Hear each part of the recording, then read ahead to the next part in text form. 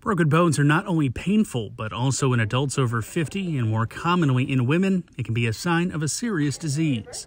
Osteoporosis is the weakening of bones caused when the body's bone loss outweighs production. It's a silent disease, so you don't know you have it until you break something or you get screened for it. Dr. Abate says osteoporosis screening should start between 50 and 55 years old.